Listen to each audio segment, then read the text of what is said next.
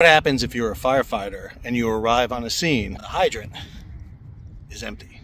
So firefighters at the Palisades fire in California encountered that situation because a reservoir had been drained empty, because so many firefighting apparatuses had hooked into the water system, and because of the destruction of so many homes leaking water, there was no water in which the firefighters had beyond what was in their trucks.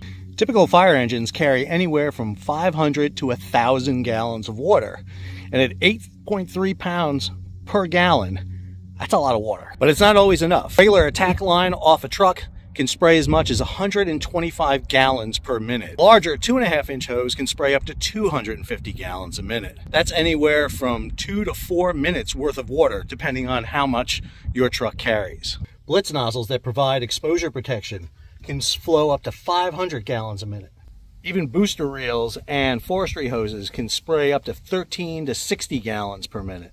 When your truck goes dry, you got to look for an alternative source, and that's where the hydrants come in.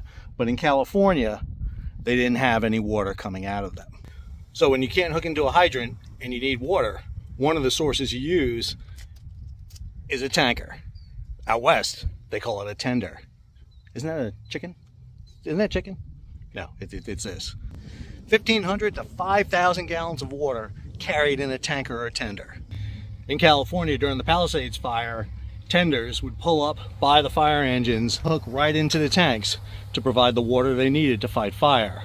Many tankers and tenders carried these drop tanks. Put them on the ground, fill them up with water. They would be a stationary water source you can use, and you can run your tankers and tenders to go refill. Drop tanks of several thousand gallons could be established, including large water bladders. The question becomes, where do you go to fill up the tanker when it's empty? Normally you go to a hydrant to fill up, but with the dry hydrants in the Palisades, tankers would have to go long distances to go find water.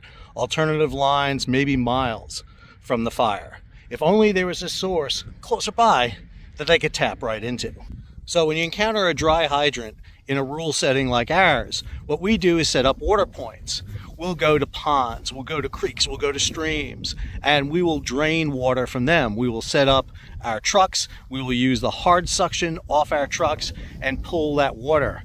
In Southern California, that's difficult to do. A lot of people want to talk about pulling water from swimming pools. You got to get your fire truck within 20 feet of a swimming pool, and most people can't do that. You can use smaller pumps, but that isn't always very efficient. So why not tap into that one source that's right there? The Pacific Ocean. At the very bottom of Topanga and Sunset, where this fire was, there are parking lots where people go and venture into Southern California's beautiful surf. Why not drive home dry hydrants? Dry hydrant is nothing more than a pipe. Goes straight down and then turn 90 degrees parallel to the surface, underground, out into the ocean. Due to the pressure of the weight of water and the air pressure, pushes the water so it's sitting there at the bottom of the pipe. All a fire truck has to do is come up, hook into that dry hydrant, use its priming pump, pull a vacuum, suck the water up, and now you have an unlimited water source, the Pacific Ocean. Trucks, trailers with pumps mounted on them could be refilling tenders, tankers, in series, setting them up Topanga, sending them up Sunset, and providing the needed water for firefighting in the communities up in the hills of the Palisades. One of the concerns many people have is this, that salt will get into the fire truck and damage the pump, damage the machinery. However, good maintenance, preventive maintenance, backflushing with fresh water, annual service testing to ensure that the pumps are flowing at their required capacity would find any degradation in the pump over the course of the engine's life. Whether you can use seawater in fire suppression has already been answered, as seaplanes are dumping 1,500 gallons of seawater on the fire at a time.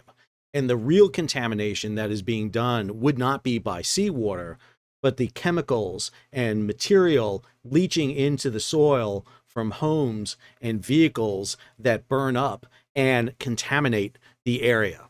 So why didn't they install dry hydrants along the Pacific coast?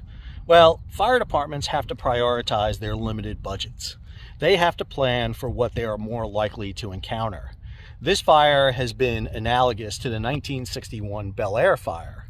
And if you're encountering fires of this scale only once every 60, 70 years, then this is going to be a low priority issue. However, if these fires are becoming more common, then you have to rethink your priority and your budgets. This all comes down to several issues. Number one, leadership. The leadership to make this a priority issue.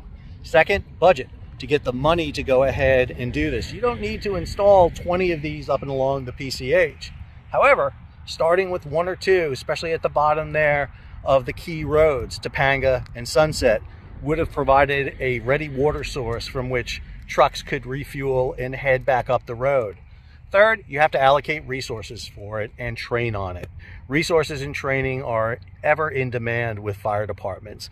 Because of the needs to respond to medical calls and increased call volume, there is less time to do this. The situation faced by the firefighters in Southern California is massive. Hats off to them. Fighting wildfires in those winds and those conditions are hazardous, to say the least. And when you're fighting a fire in 60-mile-an-hour winds, you don't fight that fire. You get out of its way.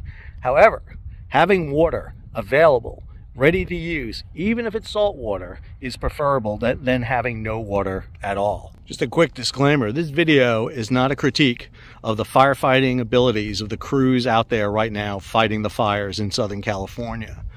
My hat's off to the women and men who are out there facing the beast and fighting that fire. Wildland fire is some of the toughest fighting any firefighter will ever do. It's excruciating. It's climbing up and down hills. It's using nothing more than a shovel or an axe to try to get a line around a fire, being pushed by forces such as the Santa Ana winds. This video is merely intended to show some alternative sources that can be used for water that may not have been applicable at the time, but as fires become more prevalent in the area, definitely something that needs to be considered. Hope you enjoyed today's video. If you did, hey, take a moment, subscribe and like to the channel. See you on the next episode.